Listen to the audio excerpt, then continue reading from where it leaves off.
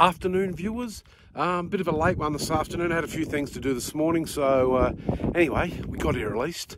So a little bit windy too today, but however, we'll persevere with it. So I've come back to a spot. Me and Mick have found a few really nice old silver coins, and I've got the 15-inch.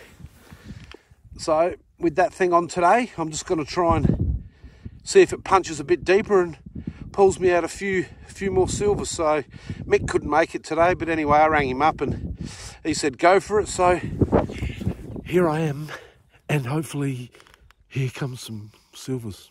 Yeah. Back here, viewers, first target, a little penny weight. So that's cool.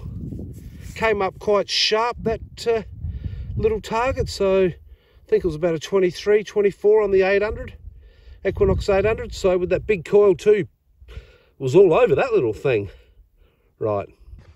Back here again, viewers. Last time I was here, I found 3 silver coins in there, old shillings, and I've just come right beside it with the new coil, and this was quite deep actually, this one, and here's another one. Have a look at it.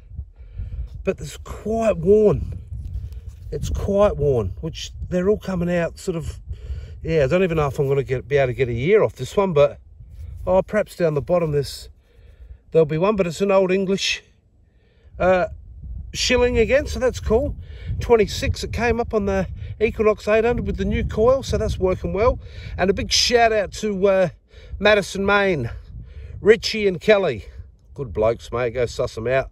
They're doing it a bit tough. It's windy and cold, and it's beautiful over here, you blokes. You better get over.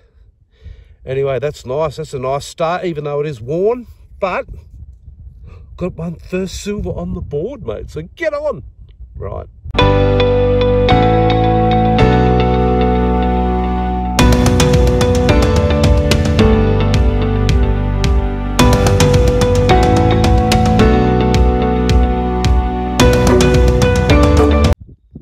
Back here, viewers, finished my little hunt for today. So I only ended up with 1 coin and that pennyweight thing, but it was a little bit tough today, but I got out at least anyway. So I think that might have something to do with, hang on a sec if I can hold it still.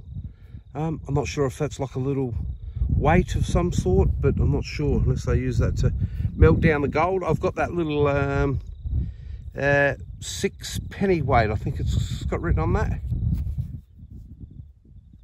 Yeah, there we go. So that was a nice little relic. That big coil's quite sensitive. It was picking out those little buttons, so that was good. I'm not sure what this is. I think it's got something to do with a pipe, or perhaps a candle. I don't know. I found a few of them before though, but anyway. And this thing I thought might have been the end of an old pipe or some smoking utensil. But anyhow, top of a little pocket watch winder there by the looks, and the one and only coin. I'll bring it over here, see if I can zoom in on it. 1834 it is, English shilling. I'll just flip him over. So they all come out of the ground really worn. So anyway, doesn't matter too much. So not a bad little hunt. A few more coins would have been all right, but you know, you get what you take, mate. I mean, you get what you give, you know what I mean. Righto, thanks for watching.